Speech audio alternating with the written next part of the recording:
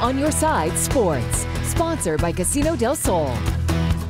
I'm Jason Barr. A coronation for the Cats. Second-ranked Arizona basketball beat Cal in the home finale and then celebrated their Pac-12 regular season title by cutting down the nets at McKale Center.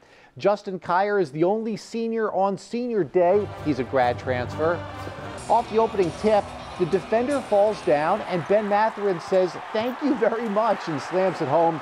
Mathurin had 13 points. No team shares the basketball as well as the Wildcats do. Pelle Larsson with the baseline drive, the slam dunk, and the foul.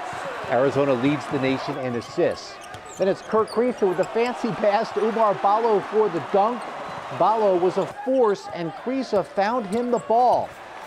The bucket and the foul here. How good has this guy gotten over the course of the season? U of A showing its strength, and they weren't done yet. Kier with a no-look pass to Ballo, who had a team-high 16 points off the bench on 7 of 7 shooting. Kier did get the start on senior day and did respond with 13 points. And more from the Cats. It is Mathurin with a three-pointer. He is likely to be named the Pac-12 Player of the Year.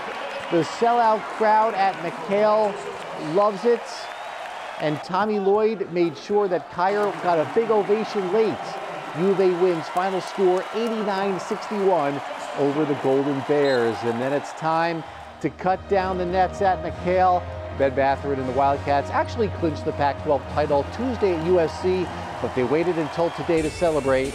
It's their first since the DeAndre Ayton season in 2018. Wildcats finished the regular season a perfect 17-0 at home, leading the conference in attendance for the 37th consecutive season. Kier is going to hold on to that net.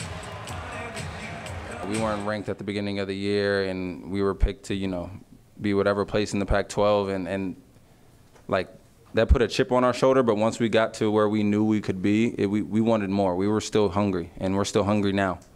It's pretty awesome. I'm happy for the guys, happy for the staff, and hey, this is what I came down here to try to do. So, I didn't have a timeline on it, but I guess why not now? And next up is the Pac-12 tournament in Las Vegas next week.